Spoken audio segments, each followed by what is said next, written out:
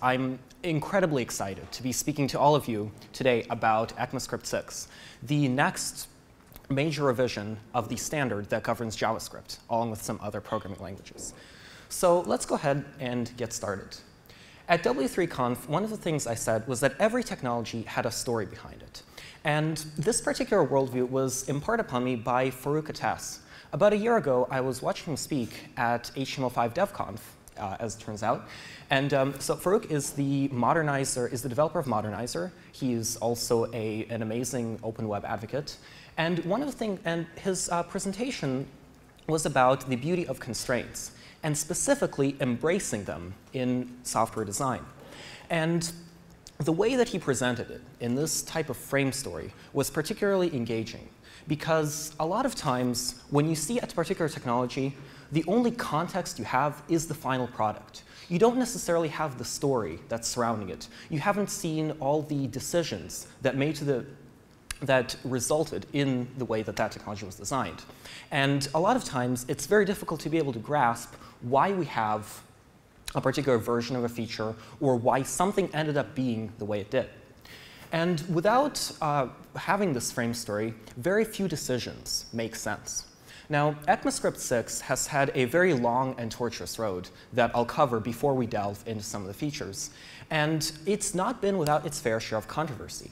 There are developers who have wanted to get started with ECMAScript 6, but have a few qualms either about the syntax or about some of the features. And without understanding the story, who can blame them? It's very difficult, I think, to be able to step back and make an objective assessment about the value of a feature when you don't have the full context for its emergence. And so what I wanted to do today was to briefly cover how ECMAScript 6 became the language that it is today, and some of the interesting challenges that it's faced along this road. We'll then proceed with a deep dive into some of my favorite parts of the language. Now, the talk is titled ECMAScript 6, the refined parts. And I think this idea of refinements is very key to the next iteration of language. There are a lot of major features in it, everything from classes and modules to entirely new syntaxes for doing the common operations that we as programmers work on every day. And I wanted to step back and give some of these smaller features some of the highlights. Because features like classes and modules, I think either many of you have heard of, or they're going to receive the most coverage as soon as they're released. And so what I wanted to do today was to showcase some of those features that might not be that world-changing at first glance, but that will nonetheless make it a lot easier for you to write bits of code that you do. So JavaScript by itself is, by most accounts, the world's most popular programming language, because every browser made today, and certainly all the major browsers, ship with a JavaScript interpreter. And the barrier to entry for it is incredibly low. All you need to do to get started with JavaScript is just open up the dev console and begin typing away. And thanks to the recent incredible growth in the front-end tooling community, it's easier than ever to get started building apps of increasingly complex scale. But JavaScript isn't just for the front end anymore. Of course, Node.js has completely changed the applications of JavaScript on the server as well. And Node has a wide variety of uses. You can use it everything from tooling to rudimentary chat servers or your typical HTTP servers, and now build databases a la carte thanks to the LevelDB movement. So JavaScript is incredibly versatile. It's everywhere. How are we going to move it forward? Because we can't break backward compatibility with some of the existing standards, with some of the existing code that's out there today. We've tried doing that in past efforts, and the results haven't been good. So ECMAScript 6 is an attempt to learn from some of those mistakes as well, and to focus on getting some of the refinements right so that developers can continue using the code that they write today and not have to worry about it breaking when a new edition of language comes out. So let's begin with a story. Our story starts in 1995 with an engineer at Netscape Communications Corporation named Brendan Eich. Brendan Eich was tasked with developing a new client-side scripting language to complement the latest and greatest technology that Sun built at the time, which was Java. Now, Java was perhaps the best way to create interactive, immersive experiences. Again, 1995. But Java code, Java applets, didn't mesh very well with the remainder of the page. They could perform some basic introspection into their environment, but they didn't have access to every element on the page or have any type of meaningful interactivity with them. Similarly, for small bits of interactivity, so in, say, menus or basic client-side validation, it was simply unreasonable to expect that users would wait while your browser downloaded a Java applet over a 28.8-bit dial-up connection, again, mid-90s, and then wait for the Java plugin to kick in and for the Java runtime environment to start up. That wasn't the way that developers were going to do things. But at the same time, this allure of having Java as a write once, run everywhere language was very appealing. And so it was important to have a client-side scripting language to complement that. Now, Brendan named his original creation LiveScript. It was subsequently renamed to Mocha, and then in a last-ditch attempt to capitalize upon the marketing surrounding Java, it became known as JavaScript. And we've all been confused by the name ever since. Now, JavaScript, though, quickly eclipsed its distant and rather confusingly named cousin, and was then picked up by Microsoft and implemented in the latest iteration of its browser, which at the time was Internet Explorer 3. But because there was no definitive specification for JavaScript at the time, Microsoft did the only thing that any good engineering company would invariably do. They reverse engineered Netscape's implementations. And without that formal spec, of course, different key differences arose. And about a year later, in 1996, Netscape, Microsoft, and a consortium of other companies stepped forward and decided to submit the version of JavaScript to the ECMA, the European Computer Manufacturers Association. And the result of this was the emergence of a standard called ECMAScript. Now, nobody had particularly cared for the name ECMAScript. Brendan Eich was once known to refer to it as that it sounded like a skin disease. It was really this verbose, tedious trade name that was only used to protect against trademarks and to have some kind of distinguished name for the standard. But nonetheless, JavaScript and JScript continued to evolve and emerge, and soon there was a second edition of the language that was published primarily for bringing it into compliance with existing international standards. But things became interesting in 1999 with the emergence of the third edition of ECMAScript. Now, it included features that today we couldn't think of JavaScript without them. Things like regular expressions or try-catch. Before this point, exception handling JavaScript was easy, meaning that there wasn't any. If your script threw a runtime exception, your browser would stop executing it. That's it. There was no granular exception handling. Things like the instance of operator, additional loops, array and object literals. These are all fundamentals that we would consider that we couldn't write our JavaScript applications without them. And ECMAScript 3 was also built to anticipate future growth with an upcoming fourth edition of the standard. But things didn't quite work out the way that the ECMA had intended. In late 2004, early 2005, the ECMA, the working group responsible for innovating the language within TC39, within the ECMA, named TC39, just short for Technical Committee 39, had decided to attempt to assimilate some of the features that Macromedia had developed in its dialect of ECMAScript called ActionScript. So whereas JavaScript was a relatively conservative departure from ECMAScript, again, primarily due to the naming and some Netscape and later Mozilla-specific extensions, ECMAScript really extended the JavaScript language in several key ways. It introduced classes and modules, packages, namespaces, optional static typing, type annotations, and this doesn't really look like the JavaScript that we write today. So what happened in between there? Around in late 2005, there was a movement that would change everything on the web, and this was Ajax. Suddenly, with the emergence of libraries like Prototype, Dojo, MokiKit, Rico, many names which have since gone by, it was very easy suddenly to build complex interactive apps. That's not to say that developers hadn't been building these kinds of applications before, but rather that at this point, it became mainstream. And with the incredible growth in the JavaScript community at the time, it was an incredibly difficult proposition to go to developers and say that in a year's time or in 2 years, the code they were writing would break. ECMAScript 4 was not intended to be backward compatible initially. In fact, one of the key goals of the language was to fix some of the issues that had cropped up in the past. But now, with developers continuing to build existing code on top of it, it really wasn't practical to create a backward incompatible revision of the language. So ECMAScript 4, the proposal was eventually canceled. The only hint of it is looking at the various specification versions and seeing that there was no ECMAScript 4 released on the ECMA's website. In fact, there is no official specification floating around for it because it was never finalized until that point. And the technical committee went back to their drawing board and decided, how do we innovate the language, but in a way that's backward compatible and with the code that developers are writing today? And so in 2009, they released the 5th edition of the ECMAScript standard.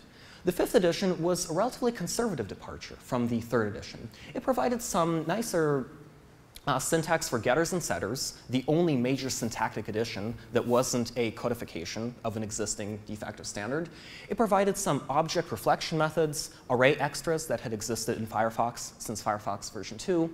So not a lot of particularly interesting surface changes. But under the hood, it tightened down a lot of internal semantics. It became a much more precise, strict, and unambiguous standard, on top of which the TC39 could continue to innovate and build other language features. And that brings us to where we are today, in 2013. The ECMAScript 6 specification is scheduled to be released by the end of this year, in December, and it has a lot of features in it. But if you look at this list, a few of the features jump out. Things like classes, modules, block scope, iterators. A lot of these features did make their debut in ECMAScript 4, in the canceled 4th edition. But whereas previously there were nice-to-have features that could be assimilated from other languages, now there's been an eye toward making them mesh very well with existing code that developers are writing. The technical committee looked at the common patterns that developers are using and tried to figure out what are some solutions that would best be adopted at the language level. And so a lot of these, we don't have time today to cover nearly all these features in detail. But I wanted to give you just a quick introduction to them so that hopefully you could see a feature that strikes you and you might find a way to use it in your application. The goal here is to provide some practical syntax that you can get started with today. And we'll go ahead. And the other point, of course, of ECMAScript 6 is to build a foundation for future revisions of the language. ECMAScript 7 has a lot of features planned for it, things like a rethinking of the concurrency model of the language, as well as features like object.observe. Now, these features are ones that would still be fantastic to have in the current iteration of language, but there just wasn't enough time to build them. Right? TC39 needs to get this version of the specification out the door so that developers can start using these new features. And then at a later time, once the proposals are finalized, subsequent versions of the language will be released. So ECMAScript 6 is both a codification of existing patterns and a platform that continues the trend by ES5 to allow future innovations in the language. And we'll go ahead and begin by starting to talk about generators, which are an interesting pattern and that tie nicely with the theme that will be furthered in ES7 with the new concurrency model. A generator is a form of a coroutine. So what's a coroutine? A coroutine is nothing more than a construct that allows you to suspend and resume execution of a particular function at multiple locations. Now, it's important to note that suspending does not mean blocking. I think there's been some misconceptions about looking at this and seeing that a generator will automatically block your code so that nothing else can run. And that's actually not the case at all. Generators have three patterns that you should know about. There's the new yield statement, which suspends execution of the function. There's a next method that the resulting generator object has that allows you to resume execution. And then there's a throw method that allows you to propagate an exception to the parent function and have it be thrown at the position of that yield expression. So we'll go ahead and begin by looking at generators through a simple Fibonacci sequence example. How many of you know Angus Crowell or have followed some of his blog articles? Okay, there's a fantastic series that he's written about if Hemingway wrote JavaScript. And he covers how various famed literary figures would tackle writing the Fibonacci function in JavaScript. And this is the generator, this is the plain Jane generator version of that. There are ways that we can make this a bit more fancy, but we'll just look at the basics. So the first thing you'll notice about this function is that we have the regular function keyword, but with an asterisk after it. That's an indication that this function is actually a generator function. The reason we need it is because the yield keyword that allows you to yield a particular value is actually not a reserved word in the current, in ECMAScript 5 and earlier. So there needs to be a way to distinguish a regular function body, which can freely use yield as an identifier, from any other type of, from a generator function in which this has a special meaning. So you can see that here we're initializing two values, two variables, previous and current. This is using an example of the destructuring assignment syntax. We'll cover that in this presentation as well, because it's also one of my absolute favorite features of the language. And then we enter this infinite loop. Now, if this were not a generator function, if we were to execute this function outright, what would happen is that our interpreter would see this function and set up a stack frame for it, set up an execution context to which you could bind variables, and begin executing it. And because we have an infinite loop in it, that function would never stop. Right? It would consume all of your CPU, and there would be no way to get out of it short of either force quitting your browser or killing your process in the case of Node. But a generator is different. A generator indicates to the engine that we don't want to immediately execute and evaluate this function in its entirety. What we do is the engine will continue executing each line as normal. But then it encounters this yield statement. And the yield statement is meant to take the current state of the function, so whatever, in this case, whatever bit of state we want to pass it, and gives it to a resulting generator object. So when we invoke the Fibonacci function, we're not going to get the return value that we get is not going to be the final return value. Since it's an infinite loop, or an example of an infinite sequence, there isn't a return value that we have. Instead, what we'll get back is this generator object that allows us to interact with the internal state of the generator. And as I mentioned in the previous slide, that generator object has two interesting methods on it, next and throw. So you can also see that there is a way for that function to pass back any state that we want to modify. So if I didn't have this, I have this line saying, declaring this isReset variable, taking it and then using it to reset the state of the generator if the parameter that's passed is a truthy value. Now there's no reason for me to need to capture this. To capture this information, I could just have a yield statement used directly without any assignment to it. And in that case, the function just continue yielding Fibonacci numbers. But being able to pass back values to the generator is quite interesting, as we'll see soon. So you can see, though, that yield also return. And by allowing us to modify the state of the generator, we can use it to follow up some additional patterns. So here's an example of using a Fibonacci function. You see that we get back a generator. And when we call next on the generator, basically to step to the next instruction in the code, we get back this tuple of containing a value property and a done property. The done property is always a Boolean value that indicates whether the generator has finished executing. Because we're in an infinite loop to generate an infinite sequence, the done property in this case will never be true. It'll always be false because there will always be more items to consume. So you can see that we call next once, and we get the value 1. We call next again, and we get the value 2, the third element of the Fibonacci sequence. But then we pass back this parameter called true in it, which is then assimilated by that generator function and bound to the isReset variable. Because isReset is now a truthy value, this indicates to the generator that we want to reset its state back to the beginning.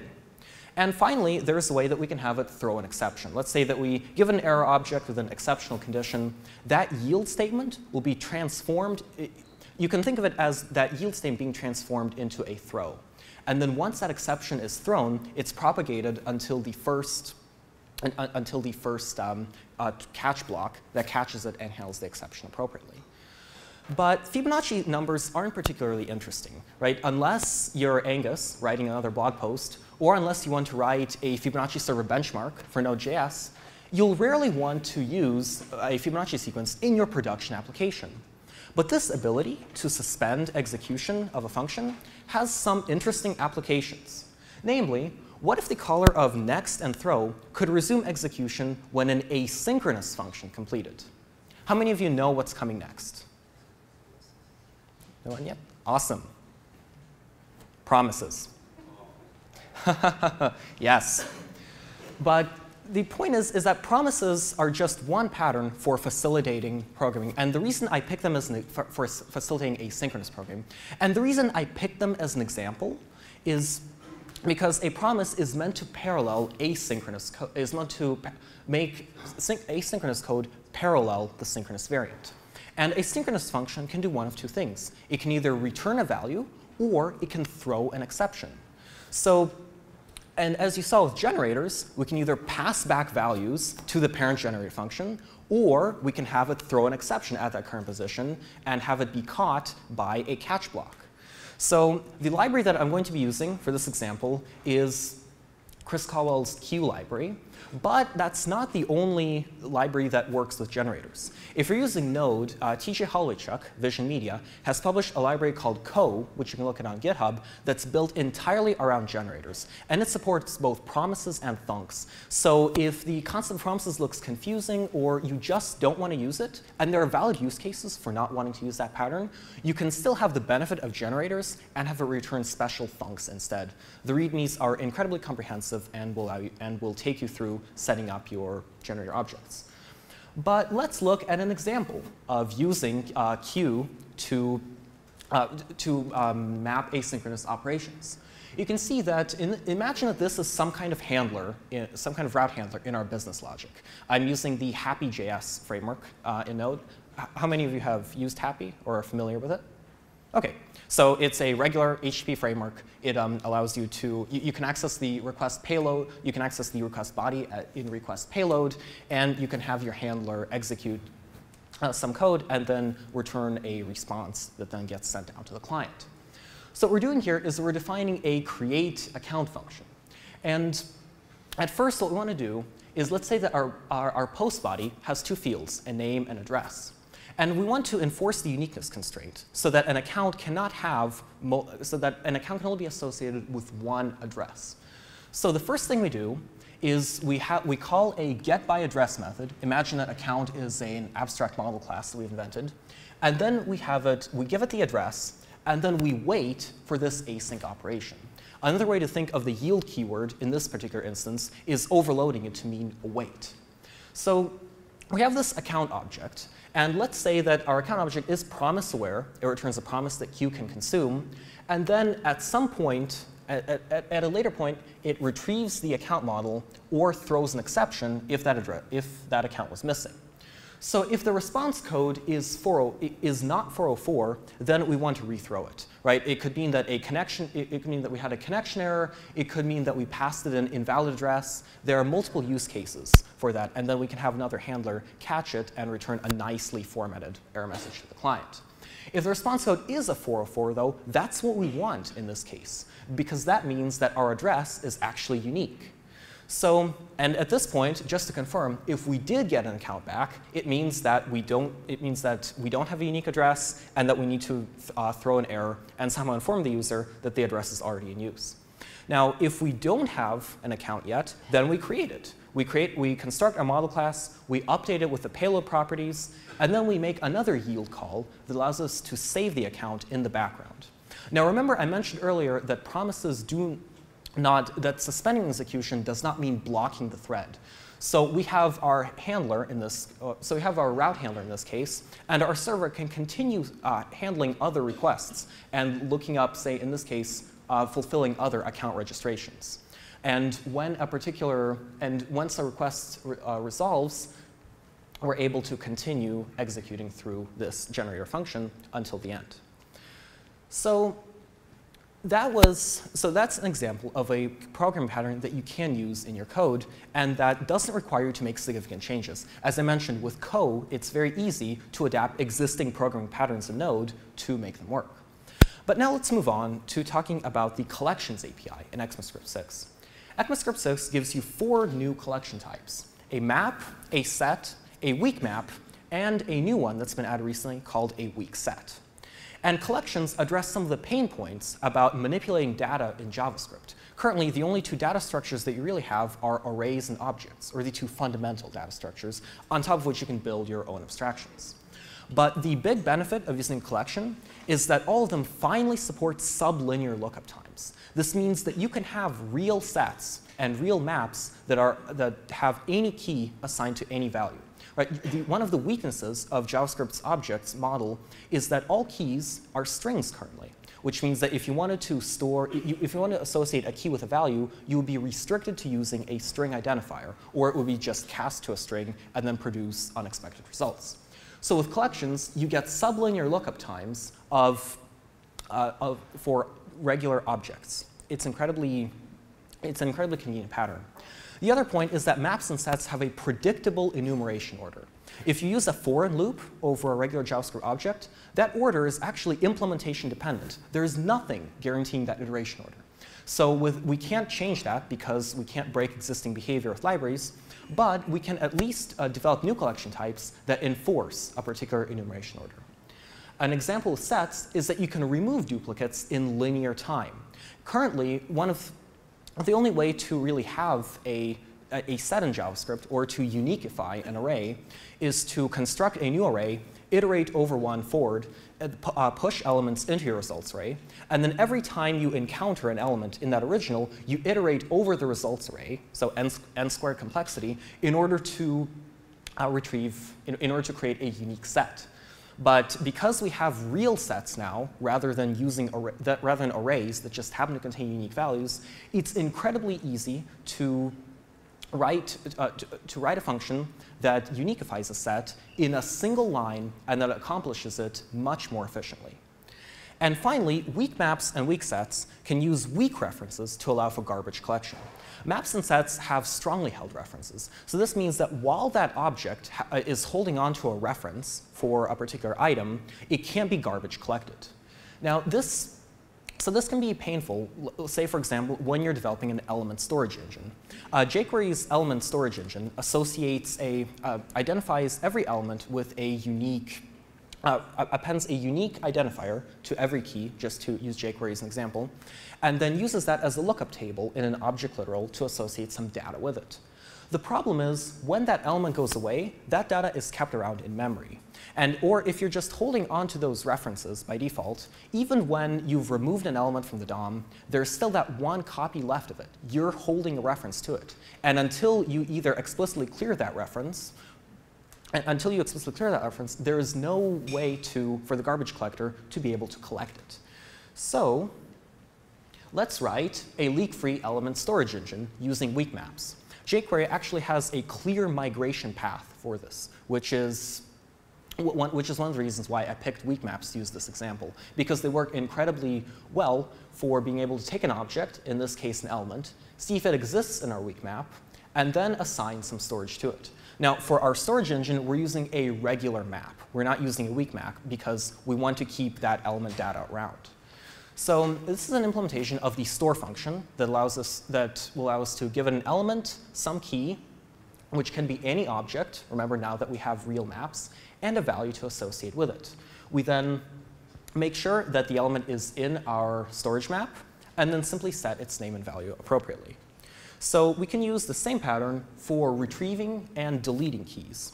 And again, because we're using a weak map, once the element is garbage collected, all of the associated element data for it will be deleted. So you're not leaking memory and preventing your garbage collector from running to collect all these phantom references that you still have references to. So weak maps are ideal for use as a global private data store. You can have a single application or a node module use a weak map to store a lot of private data without incurring any excessive memory usage. But there's another, even better solution. for storing private data directly on an object, and those are symbols. Symbols give you unique private object property names, and they're a memory-efficient alternative to the revealing module pattern.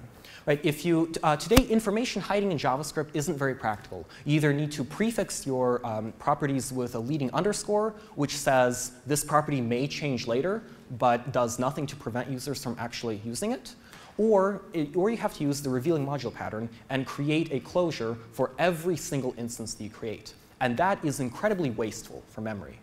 So now, information hiding is not necessarily something that's information hiding can be important because it allows you to move your public API forward. Right? You can change your underlying API as much as you want. And as long as the public API remains the same, users can migrate to the latest version of your library and keep using it without being none the wiser that you had any underlying changes to it. And symbols allow you to have that private data so that you can store as much as you need to on your objects and not have to worry about users modifying it in unexpected ways and then encountering issues when they upgrade and their code breaks. To accomplish the use of symbols versus regular strings for keys, the square bracket operator that you would use for accessing a JavaScript property name has actually been upgraded to distinguish between symbols and strings. Now, it can't be upgraded to distinguish between strings and any other type of object because there are developers that are relying on that behavior. But symbols are a new type, so we can change it and make this one modification. A good example of this is an OAuth client. Let's say that you're writing an OAuth client implementation. There are three particular bits of information that an OAuth client instance has to keep track of: the base URI, the client ID, also called the consumer key, and a shared secret, also called the consumer secret. Now, OAuth requests are particularly interesting because every request has to be signed. There's a signature base string that you construct with the base URI and the token identifier, and then you sign it with a pair of shared secrets. So you don't want users coming in, or you don't want to give this to untrusted code so that it can modify values and then have your request completely fail because you're overriding instance parameters.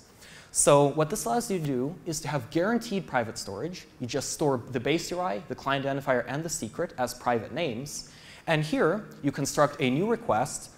You construct a new instance of a request object. Imagine that request lives in a separate file that returns a signed request with the given credentials. So again, it's a clean way to allow you to attach bits of data to your objects without worrying that users might take it and modify it, come to depend on it, and then you can't ever deprecate it or move your API forward. The next pattern that I'd like to cover is destructuring assignment. Destructuring assignment is one of my absolute favorite patterns, and it's been around since Firefox 2, early 2004. So it's been a long time coming in arriving at this language. And it makes it possible to extract data from arrays and objects using a syntax that mirrors the construction of those objects. Right? So I'll show you an example on the next slide that illustrates kind of what I mean. The other use case for destructuring assignment is that you can now swap variables without ever needing to incur the use of a temporary variable. So no more var tmp equals a and then swapping b and a. There's no need to use that pattern. You can also now parse complex structures in a single statement. And this makes it possible for objects to return, or this makes it possible for functions to return complex structures that can then be dereferenced in one go. And now it also makes multiple return values, or things that you would consider multiple return values, either as part of an object and array, a lot more meaningful. Right? Previously, if your function returned an object, you would then have to manually dereference its fields. No longer. And finally, destructuring assignment has a syntax for allowing you to specify default values for arguments. One of the previous syntaxes had a feature called refutations. That has been removed from the specification, but default values are a nice compromise, or a nice feature that has made their debut in the end. And you can use this for simulating named arguments. ECMAScript 6 does not have formal named arguments, but you can use this syntax to approximate them. And I'll show you how you can do that. First, some rudimentary examples of destructuring assignment. The first one is importing two functions, parse and stringify, from a JSON object.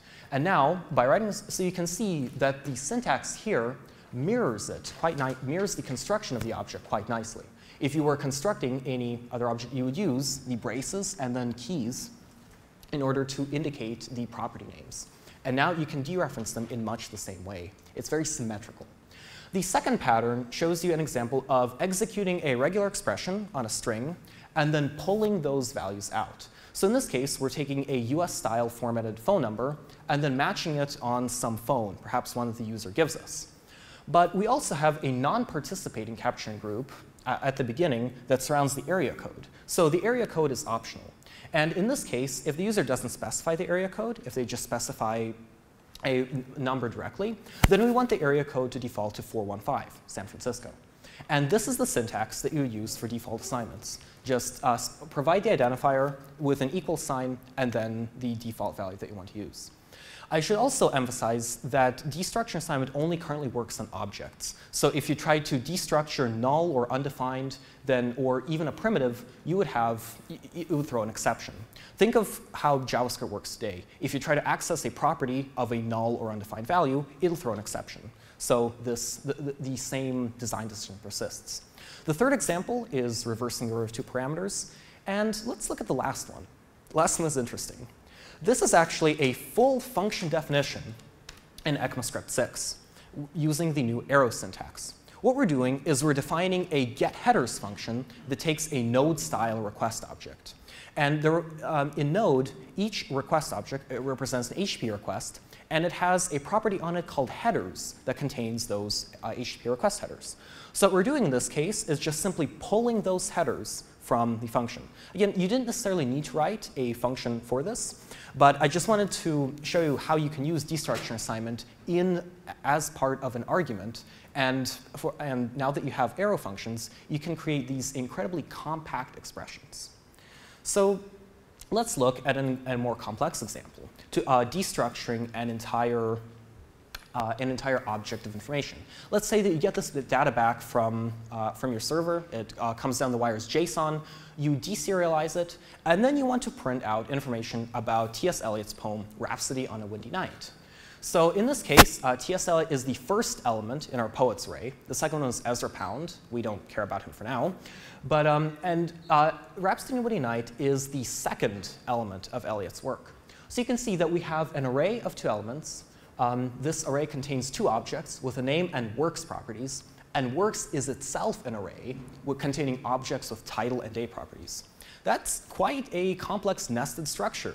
And in current layouts, even though it's very semantic and explicit, you might be tempted not to use something that's this intricate just to avoid having to dereference it when you parse it. But now it's incredibly easy to do that.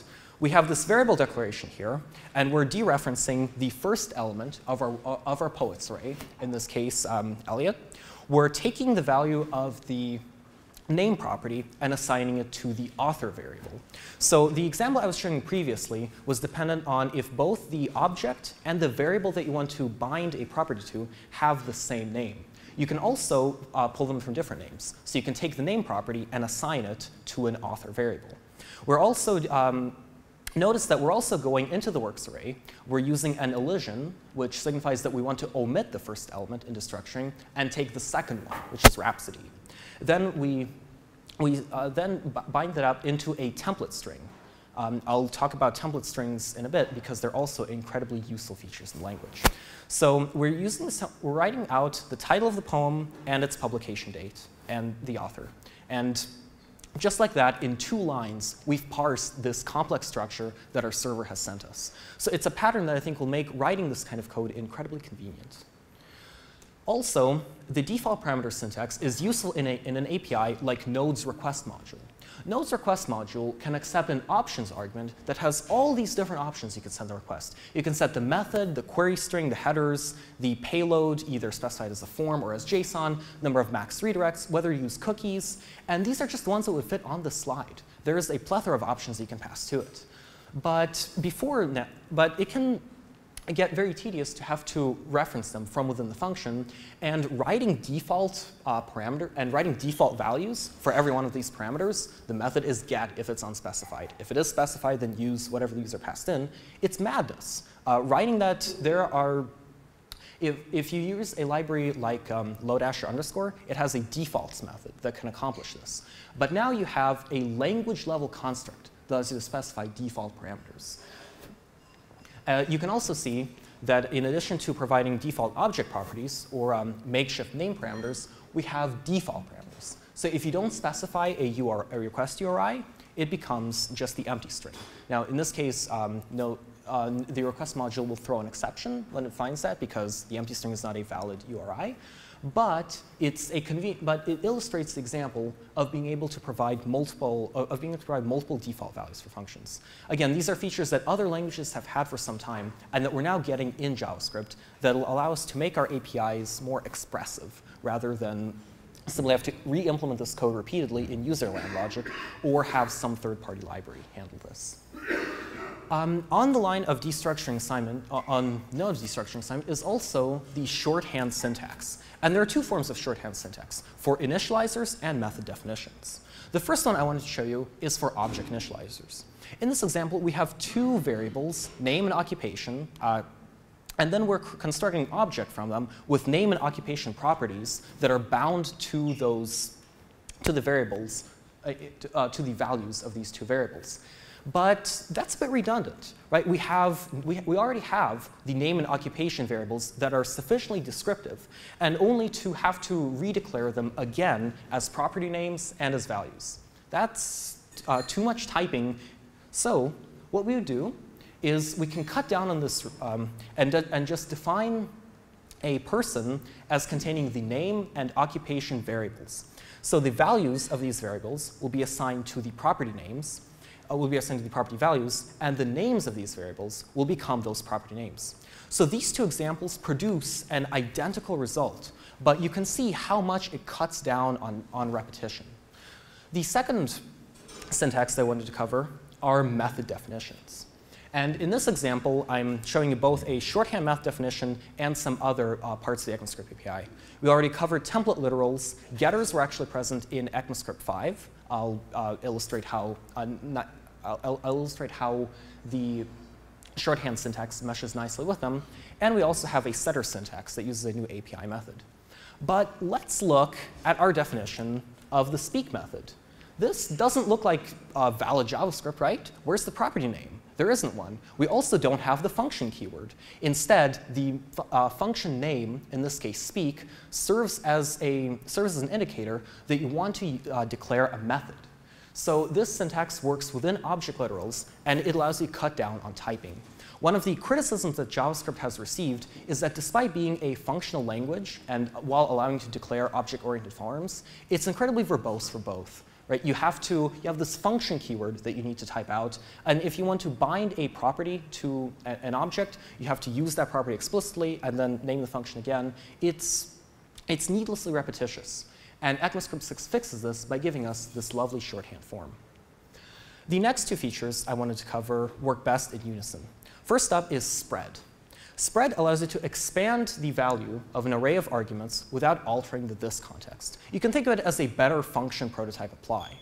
But function apply has some weaknesses. Namely, it can't be used out of the box with constructors. What you have to do in that case is to define your own intermediate constructor, call function apply on that, and then it doesn't work on native objects, and it's a mess. So we now have a syntax for unpacking an array of arguments and applying it for instantiating for instantiating a constructor or for calling a regular method. It's also a great syntax for merging arrays and array-like objects, as well as casting any object with a length property, an array-like object, into a real array. I'll show you some examples of this syntax. Rest is spread's counterpart. It provides this natural syntax for variadic functions, and it's a nice replacement for the arguments object. Currently, the JavaScript arguments object is array-like in that it has a length property and numeric indices, but it's not an array. You can't call array methods on it. You need to convert it into array or just use a regular for loop over it. And arguments can be quite magical. Let's say that you have nested functions. Because arguments is local to a particular function, you can't reference, say, a parent function's arguments variable. So REST allows you to work around that. It also always returns an array. even when parameters are omitted. So let's say that you have a function that can accept any number of arguments, and you just don't give it any at all. That was the value of the rest parameter is going to be an empty array, not undefined, not null, nothing that you can't accidentally try to iterate over and then have it throw an exception. Rest is also only valid as the last parameter of a function. If some of you have used CoffeeScript, this might be rather odd, because CoffeeScript allows you to specify a rest parameter anywhere within the arguments list. This is primarily done so that you don't have to worry about collisions between rest parameters that need to be soaked up in an array and then optional trailing arguments. So let's look at a comprehensive example that kind of puts all this together. This is a function that takes a node-style request object and parses the authorization header as basic authentication. So basic authentication is the string basic followed by a space, and then the base 64 encoded username and password concatenated with a colon. So what we're doing in this case is we're using the destructuring assignment syntax to extract the authorization header immediately right in the top of our function. We then parse the scheme and the components. There can only be one component. So if the scheme isn't basic, or you have multiple space-separated tokens in that header, then it's invalid. We return null immediately. We then take those components and then in Node decode them as base 64 and convert it to a UTF-8 string that we can parse. We then check if it contains a colon character. Contains is a new convenient string method in ECMAScript 6, so no more string index of a value is greater than or equal to -1, or using the leading tilde, the bitwise not, to coerce it to 0. So you no longer need to do that. You have the contains method. We then execute a pattern over those credentials, and we use name and password default to the empty string if they're not provided. So we parse this header, and we return this object for us, and then you can take that, and your application can then authenticate the user. So this looks very JavaScript-y. Right? There are a lot of syntactic additions to it, but if you were looking at this, you would be able to recognize it as JavaScript. I think this is a case where ECMAScript 6 really shines in giving you this syntax that extends upon existing patterns, but that still retains the familiarity of the language. So the next concept are tag template literals, which you've seen throughout this talk. Template literals are backtick delimited multi-line strings with embedded expressions within them. And they're kind of useful because we can pass handlers that can perform additional string processing on it. Now, by default, being able to do string interpolation is kind of useful, right? It's nice to be able to not have to do manual string concatenation. But what we can also do is because this handler has access to both the raw string components that were used to build up the template literal, as well as any expressions that were interpolated in them, we can build our own extensible templating languages on top of this. It also makes it easy to do contextual escaping. Now, on this next slide, where I show a simple HTML escaper, I don't have it be it's not context aware, sadly, but what we're doing is we have our tag template helper, has an object that we give it, values. It's an array that has a raw property, and then we're soaking up the remaining substitutions, which get passed as variadic arguments. We're then iterating over each raw value, checking to make sure that we're still within the bounds of our substitution, and then interpolating those substitutions. Since this is an HTML escaper, what we're doing is we're taking one of those substitutions and we're replacing the ampersand, angle brackets, and quote characters. Now, this is the rudimentary version of the escape function that's implemented by most popular libraries. And as you can see here at the bottom, we have an input called name, say some untrusted user input, like containing a script element. And then what we can do is we prefix the handler function to the tag template literal. So that gives us back a string with its contents escaped. And you can use this to build a context-sensitive HTML escaper. Right? There are different escaping rules for attributes versus element contexts. Or let's say that you wanted to allow users to specify some HTML tags, but not others. This can also be incredibly useful if you're working with a database that allows you to pass query strings. For instance, at Black Pearl, where I work, we use the Cassandra database, which uses a query language called CQL. So anytime you interpolate untrusted user data into a query string, you have the potential for injections. In this case, no SQL injections, oddly enough. But Cassandra has a lot of escaping rules as to how it interpolates those values. And now you can pass in the input and then have it be escaped based on the surrounding context. So something that at first glance doesn't seem, tactile seems like a useful syntactic convenience, but it has quite a few broad applications. Another feature is block scope. This is one that I think a lot of us have heard about, that we've been excited about, and that it's one of the more confusing points for people who are first coming into the language. So the fact that var is actually scoped to a particular function, or the global scope, rather than scoped to within a block. So block scope with let and const, which is the constant version of let, gives us real block scoping semantics and gives us real constants. They cannot be reassigned once they've been declared. Let also introduces meaningful semantics for blocks. Currently, you can have a bare block in JavaScript, but it's not very useful. You can't there's nothing that you can accomplish within it that can be done by simply removing those braces. Now that we have let, though, it actually allows us to use those blocks in meaningful ways. Function declarations are also now supported within blocks. So previously, this was an error in ECMAScript 5 and earlier. Now this is a standardized syntax that you can use to effect.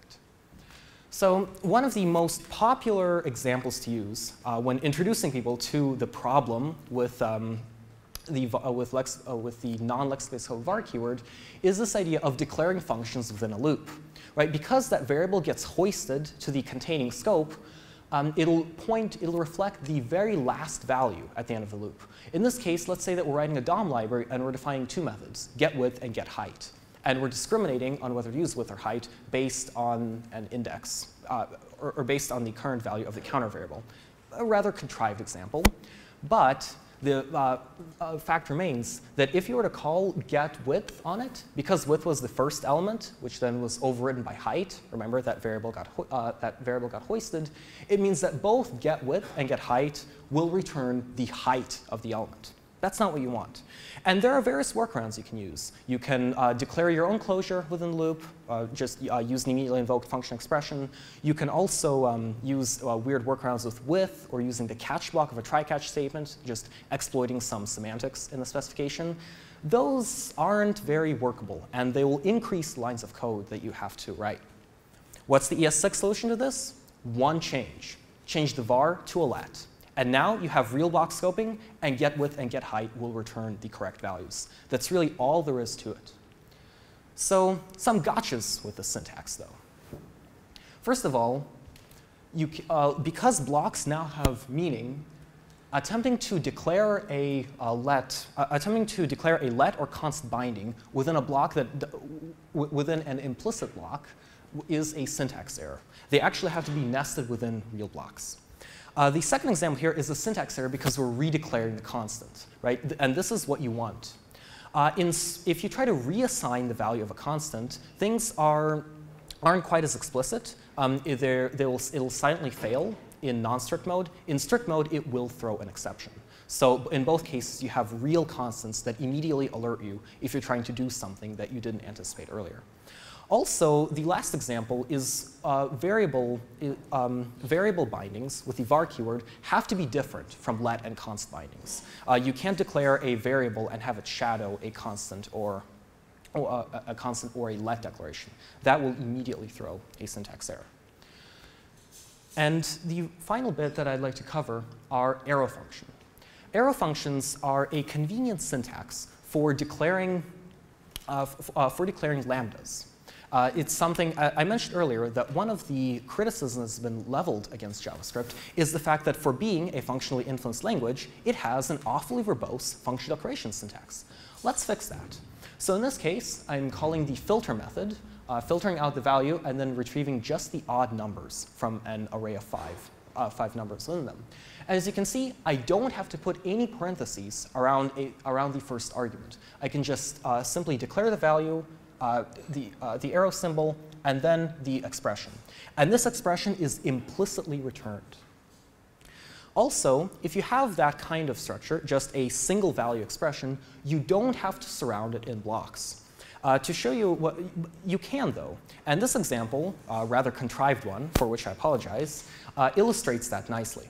What we're doing is we're declaring a function without any parameters. Right? Arrow functions can, you can only omit the parentheses if you have one argument. If you have no arguments or more than one, you have to provide the parentheses. There's been some discussion in the past as to whether to allow you to use bare arrows directly. So if you don't have any arguments, you don't have to put the pair of parentheses. This function then returns an object. We're wrapping it in parentheses to disambiguate it from the blocks that has a toString method. Our toString method accepts no arguments at all, but then has a block that has an explicit return. Right? In this case, the return is implicit. Since we now have a single expression here, we don't have to add the return statement, but it is definitely possible to do that. And in the cases of having an arrow function with multiple blocks, it's actually required.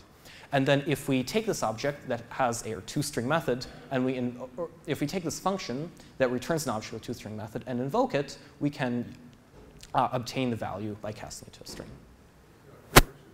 Yeah. Correct. Wouldn't that return just 0 or 1? No. So in this case, we're iterating over the values. So. Yeah, but any number modulo 2 is going to be either 0 or 1. Well, the even number. Yeah. Triggering a filter. Oh, I see what you're asking. OK. Yeah. So we don't need to. 0 in JavaScript is considered to be a falsy value. So in this case, any number modulo 2 is going to be 0. And 0 gets coerced to false. The filter method invokes this function, and then it does a simple Boolean cast on the return value. So we don't have to explicitly return true or false. We can return something that's falsy, so empty string, 0, null, undefined. Or we can just have it, or we can use the implicit cast. Does that answer your question? OK. Alrighty. Arrow functions are also interesting in that they mirror the semantics of bound functions. In practice, this means that they're equivalent to calling function prototype bind on a particular method. This means that they don't have a prototype, and they can't be instantiated as constructors. Trying to do that will be a type error. So just something to be aware of in the syntax. So we went incredibly fast today. I'm really sorry for not being able to spend more time on some of these or being able to talk about some of the other fantastic features that we have. But I think the thrust of this talk has been that there is something in the language for absolutely everyone. There's a new convenient shorthand syntax to cut down repetition. There's improvements for tooling. There are new data structures. There are improvements to modularity of classes and modules. And there are core refinements. So when can you get your hands on some of these features? Firefox and Firefox Aurora have supported many of these features. In fact, Firefox's implementations since the beginning have been one of the inspirations for ECMAScript 6. They're also available in Chromium and Chrome by enabling the Enable Experimental JavaScript option in About Flags. And now in Node, you can start up Node with the Harmony flag that allows you access to early Harmony features. A lot of these are, if you're interested in whether particular environments support those features, Kangax, Yuri Zaitsev, has an excellent table of various implementations and the features that they support. But there's one more thing. You can't expect your users to be able to enable those experimental features. If you're targeting toward developers, then yes, definitely. In fact, it's quite likely that those developers will have already enabled those experimental features. And if you're running Node, it's easy to pass flags to your server process. But your user can't navigate to a page and then see that we wanted to make our experience very good for developers. So because of that, we decided to only opt into ECMAScript 6, which is reasonable in and of itself. But in order to do this, you have to go through these steps to enable experimental flags. And if you go to About Flags in Chromium, there's this big warning at the top that says, enable these at your own risk. And so when users are going to this and they see every single indication that they should not be doing this, it's very, very difficult kind of to retain their attention. And they'll probably leave even if they take the time to read through through the instructions, they'll probably leave once they realize just what it is you're asking them to do. So there are a couple of ways that you can experiment and use a transpiler building on languages like CoffeeScript or TypeScript to compile ECMAScript 6 code or anticipated ECMAScript 6 editions to ECMAScript 5 code. The first one that I have up here is one that I particularly enjoy. It is not actually a transpiler. It is a virtual machine that's implemented in existing ECMAScript 5. So it provides a full runtime that allows you to experiment with ECMAScript 6. If you're interested in actually taking or writing ECMAScript 6 code and converting it to ECMAScript 5, you can use the excellent tracer compiler that's provided by Google. And finally, if you use Browserify in Node to package your assets, there's a great extension to it called ES6ify that uses Tracer under the hood to compile ECMAScript 6 files and serve them down to the client, and that's in a syntax that's compatible with existing ECMAScript 5 efforts. I'll be posting these slides afterward as well, so if you haven't caught some, I see some of you trying to write down the URLs. If you haven't caught the URLs here, then I'll be able to post them, then you can access them there. So I think at this point, ECMAScript 6 is growing incredibly quickly, and it's a wonderful opportunity to be able to follow the language as it develops. Now, what are some, if you like to be involved in watching the language proceed, you can either follow the ESDiscuss account on Twitter. It's maintained by Dominic DeNicola, who's been very active in the ECMAScript 6 efforts. He's also the author of the promises specification that I mentioned earlier. You can also catch up at esdiscuss.org. Forbes Lindsay has built a wonderful front end to the ESDiscuss mailing list that allows you to parse some of the messages in detail if you're interested. And on that note, I'd like to thank you all for coming.